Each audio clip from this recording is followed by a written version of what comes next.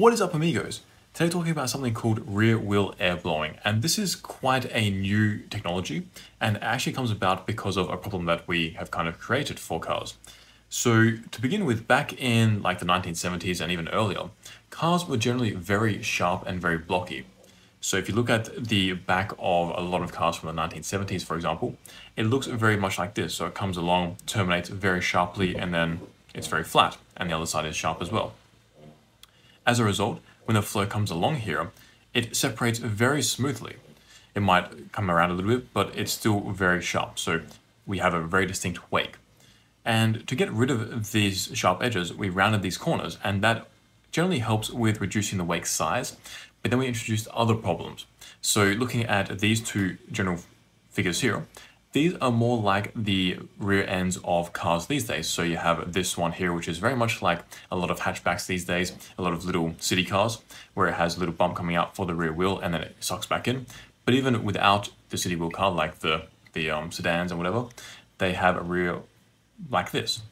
And what this does is, as the flow comes along here, it now gets sucked in even more because it can stay attached around this curve a little bit better.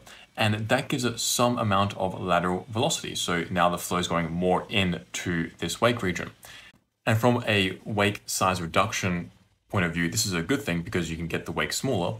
But this does two things. First of all, as the flow comes along here, it tends to roll up. So we can get a lot of vorticity happening here. That increases the vortex drag. And also because we have now this somewhat unsteady nature where the flow comes along here and it will separate at some point along here, we can get something called flapping, which is where you have the flow on this side coming along will go in this way and then push this flow out, and then vice versa as they flap back and forth, because the point at which the flow separates changes a little bit with time. That increases the unsteadiness on the car and the forces then start to change a little bit.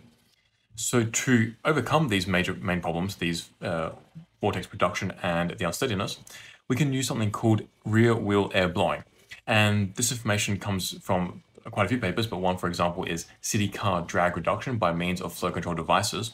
It shows that if you have the rear wheel, so you have the wheel in this region here, and you start venting out flow through a slot in the back, and you can do the same thing for this one too. So the flow that goes into the wheelhouses, which if you don't know about wheelhouse flows, check out this video here. That flow, which is usually pretty dead flow anyway, and is creating a lot of drag, you can then vent out through this and jettison it this way so that the flow coming along here hits this point and also gets pushed out more as well. That way we reduce the vorticity that's being produced here, and also we're making a point here that the flow will separate. So we know that the flow is now going to be much more steady.